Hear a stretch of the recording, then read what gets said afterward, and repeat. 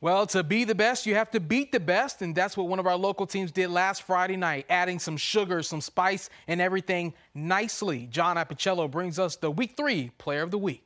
The task doesn't get any taller. Lord Botetourt traveled to six-time defending Class 1 state champ Riverheads, with the Gladiators riding the nation's longest win streak at 52.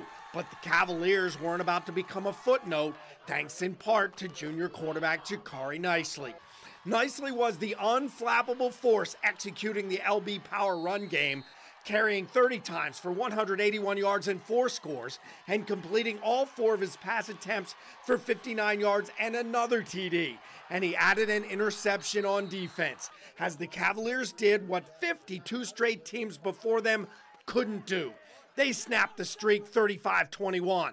Jakari Nicely is your Week 3 WSLS 1st and 10 Player of the Week.